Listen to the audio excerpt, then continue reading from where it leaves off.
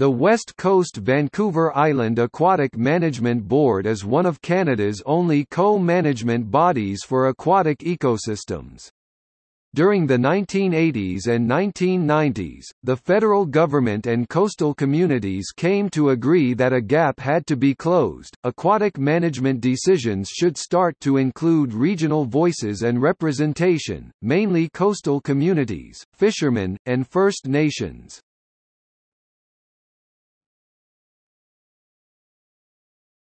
Topic: Roles and responsibilities. The AMB is a forum for the coastal communities and other persons and bodies affected by aquatic resource management off the West Coast. Through this forum they can participate more fully with governments in all aspects of management and provide recommendations to DFO. The board includes representatives from 4 levels of government, including the Nuu-chah-nulth First Nations. The board has been mandated to be the primary forum on aquatic resource policy specific to the management area, deal with local aquatic resource policy issues with implications outside of the management area, be a key source of advice to decision-makers on coast-wide aquatic resource policy relating to the management area, undertake integrated aquatic resource management responsibilities in the management area in cooperation with the relevant government agencies. The board makes decisions and recommendations both on the conservation of aquatic resources and input on associated economic development opportunities. Structure.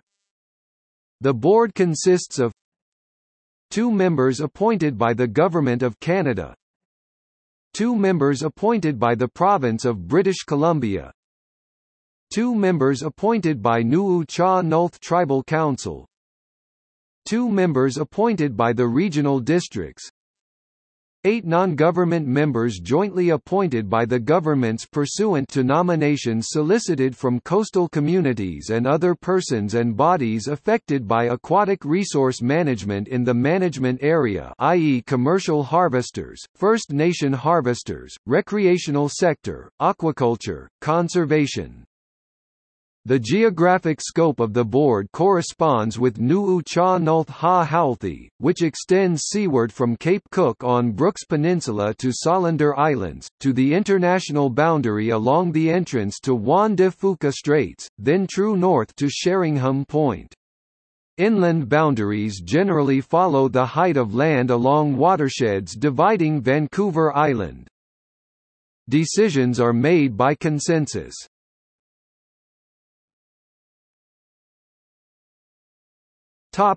Administration. The executive director is Denise Delmer. Co-chairs include Tom Pater and Tom Happynook. Sources: EcoTrust Canada. Charmaline Mendes Millard, Central Region Governance, in Daniel Arbour, Brenda Cooks and Danielle Edwards, editors. Nuu-chah-nulth Central Region First Nations Governance Structures 2007-2008, Vancouver, September 2008.